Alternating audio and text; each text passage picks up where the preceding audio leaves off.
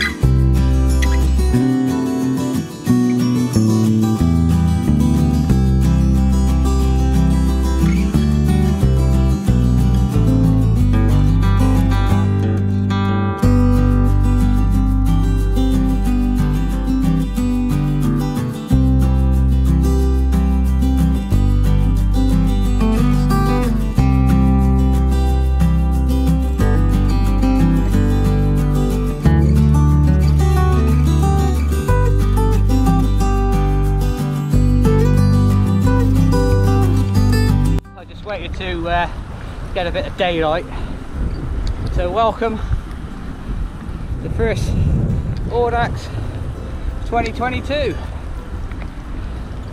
So we're not a long way from Droitwich now, having started in Tewkesbury. We enjoyed a rather spectacular tailwind, so that's good. Unfortunately it won't be later, we have headwind finish. But never mind, I'll have it all. So, yes, the rain has arrived. It's not too bad actually, but at least in a minute. Oh dear.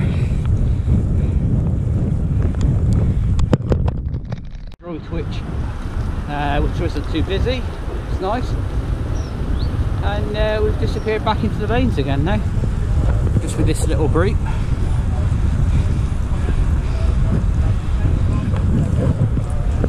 All having a lovely little chat. I don't think it's that far to first control now.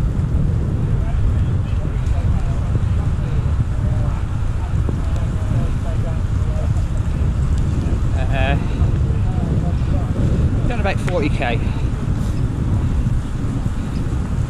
So yeah, it won't be far from now from control. Bit of a garden centre type place from memory.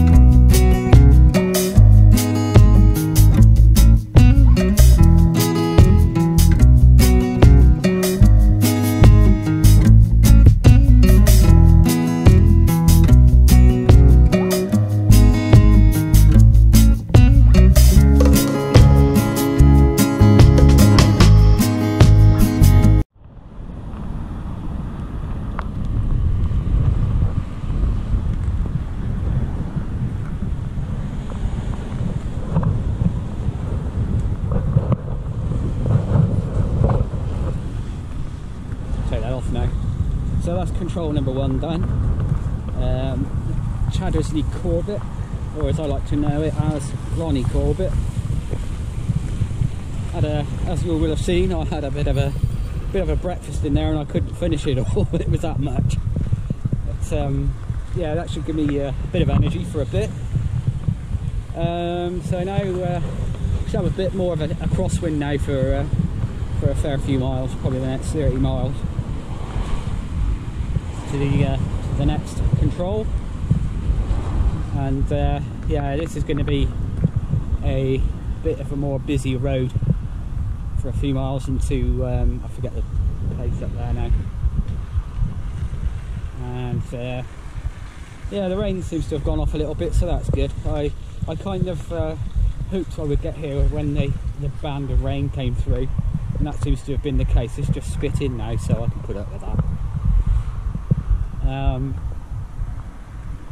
Yeah, so I'll speak to you in a little while. I think that fry-up was a good idea at the time, but now it's sitting a bit heavy. Just come up this little pitch out of Bromsgrove, and oh my god, I feel like I've got a football in my stomach. Oh, that's funny. And it'll be good when that starts to flow through the system. I'm sure it'll make itself worthwhile by then, but at the moment anyway, the rain's coming on and off, so I'm going to keep going and I'll speak to you in a bit later. Oh, you know, join me a few miles further on. I'm just going through Aspley Heath, and a few miles back, just before Redditch, I was riding up this little climb, and a camper van came out from the right from a car park, basically nearly hit me, and they stopped. I just went round the front of it, didn't think too much of it. Anyway, about 100 yards further up the road, the T-junction there, where I had to turn right. So this camper van came up my left hand side as they were turning left, whereas I was turning right, and it's an elderly lady driving, and she said something, and I just thought it was just abuse, because you get that kind of thing all the time. Anyway, so she said it again, but louder so I could hear her. She was actually apologising, and I just said like, oh, no worries, don't worry about it.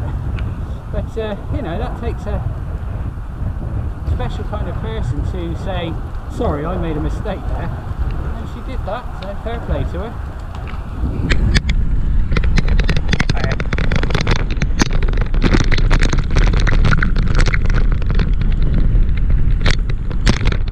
Yeah, so anyway, we've come through the northern parts of Redditch. Violi, I don't know how you pronounce it. Climb up over there, and then that's where I've just joined this lane, the top of the hill over there. And yeah, it's quite nice to get on a bit of quieter roads, to be honest. Skirted round Warwick by a couple of miles, and this is the B road between Warwick and Gaydon. And yeah, this road takes us all the way to the services. Basically, we turn off left and then follow the little lane round into the back way into the motorway services, the M40. So what have we done so far? Oh, 100 kilometers, so we're halfway. And let's work that out. Just over 5 hours, and I was in the cafe for quite a while. So yeah, it's not bad going. Yeah, the rain seems to have gone off. It came on quite heavy, and I was kind of like umming and ahhing whether to stop, put my rain jacket on, and I decided not to. And perhaps, you know, in hindsight, that was a bit of a mistake. It's gone cold. Anyway, I'm going to make a move, and I'll speak to you when I'm at the services. Control number 2, just over halfway. This is the M40 services at Warwick on the southbound carriageway. We've come in through the back lane there to get here. There are more salubrious control points, but it does what it needs. So just going to go in, get something to get a receipt against, and crack on. It gets a bit more grippy from now on. It's definitely a backloaded ride with all the hills towards the end, really. Probably flattens off a little bit with about 15 miles to go. Anyway, without further ado, let's go in and do what we need to do.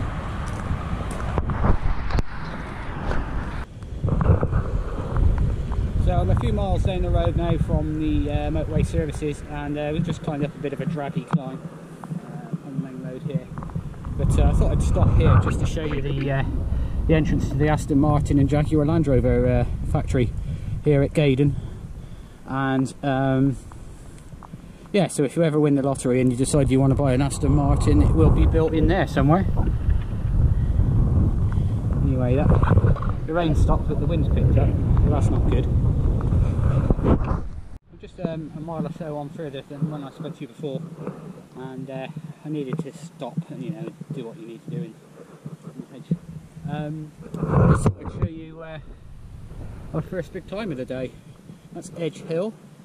I can't see the road from this point. I think goes up round the side of that sort of pointy bit, and then up over the ridge from there.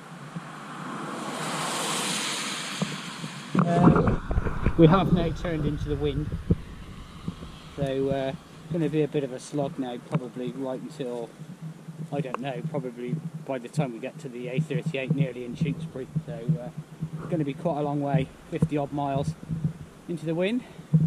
But you know, like, I'm stood here with all these trees, and this affords quite a bit of shelter, to be honest. So hopefully, you know, there'll be quite a lot of trees all the way back.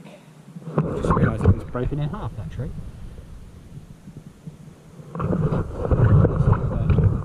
Come down in the wind. I'm just doing my hair. Okay.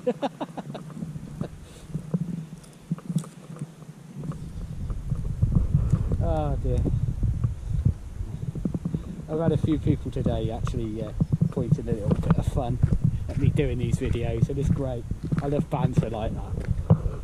You know. Anyway, I could have picked a better place to have a wee at. I mean, yeah, it's like a bleeding swamp. Anyway, I've been putting the inevitable off. I've got to get up that hill, so here goes. Well, that's Edge Hill ticked off. I struggled my way up that. I am climbing so poorly at the moment. I've put so much weight on the last few months. So I think I'm going to have to make a bit of an effort to get it off, because I'm using a lot of effort to get up sort of something like that, and it's just inefficient. So yeah, I think I'm going to have to go on a bit of a diet. Anyway, as you can see behind me, we're just going into the village that is Edge Hill, and we're kind of now entering the North Cotswolds. So yeah, it's going to be pretty grippy from this point on. I remember many years ago riding a time trial up that hill on a time trial bike, you know, with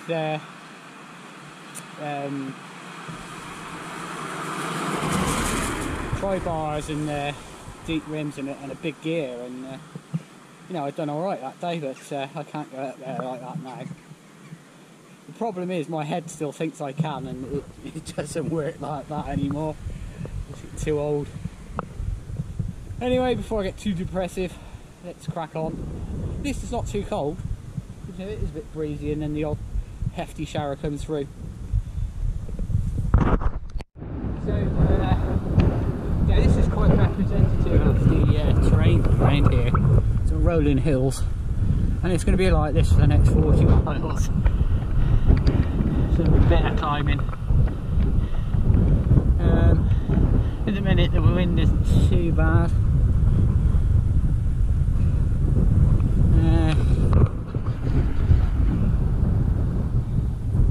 We've done 79 miles. Then past 2.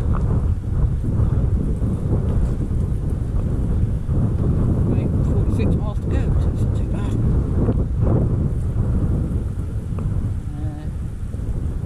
We've got a flow control in the next village, which is a mile away.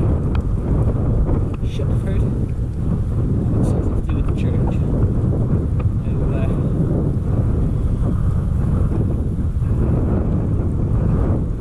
We shall find out. Miles time.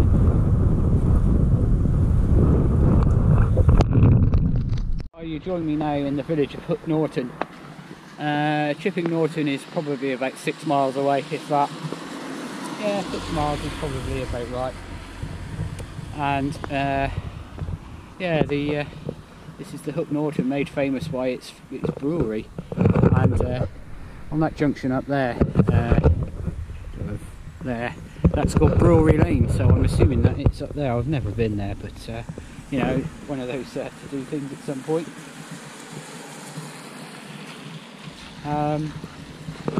Here is the pub. I've come past here in the summer and it's absolutely packed with people. So you know, if you see a lot of people at a place, you know it's pretty good. Anyway, Chipping Norton, here we come. I need a cup of tea. We're now in Chipping Norton at the final control, number 3, and just put my bike on this alley. I've never seen so many bikes here in one go. I thought I was miles behind, but you know, if you can stop and do videos and stuff, then no. Anyway, let's see what I find. It's now 2 minutes to 4, and the light is obviously rapidly fading now. But I had to light up at like 3:15. It's bloody depressing when it's like this. Anyway, we've got let's go down, drop down, and then we go over that ridge, and we've probably got about 3 or 4 like that between here and the top of the hill over Winchcombe. Once you're at the top of that hill, it's you can free wheel almost to Tewkesbury. Hiya, you alright? Audax?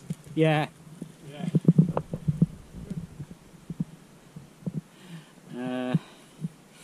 Yeah, so got about 32 miles to go. About 50k. Anyway, I'll speak to you in a bit. Yes, it made me chuckle. Somebody put a troll under the bridge on the roadside. Oh dear. Still on the wold. We've got down this road here, got a bit of a big drop followed by a big we've got 40k to go now, so that's not too bad. So yeah, as I said, we've got a big drop followed by a bit of a, well, quite a good climb out of it, and then there's another drop and another climb after that, and then we ride along the ridge. There's a bit of a drop, and then there's a drag into Guyton Power, and there's a drag out of Guyton Power, then there's a massive descent, and then it's rolling after that. So yeah, although there's 25 miles to go, there's probably, I don't know, 12 of that is lumpy, and the rest of it ain't too bad. Oh yeah. Alright. So yeah, that's what's left. What time is it? Let's have a look. Oops. It's 20 to 5 now. Well folks, that's another one ticked off. I didn't do much filming after Stow on the Wold because it was pitch black and you couldn't see anything anyway. So I did run out of steam a little bit and had to shovel some jelly babies in my drops, which sorted me right out. So anyway,